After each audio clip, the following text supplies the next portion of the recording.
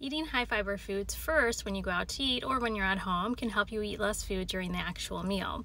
Now, this is mostly theoretical based on blood sugar regulation because there aren't a lot of studies on the order in which you eat food.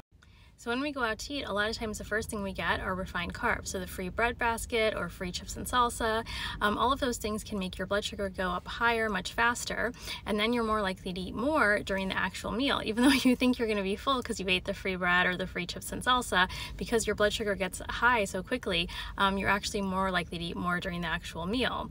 And so eating something instead of refined carbs, specifically higher fiber foods, can help prevent that. So it would be great if we could skip refined carbs altogether, but I know I've never said no to chips and salsa at a Mexican restaurant, so it can be hard to do.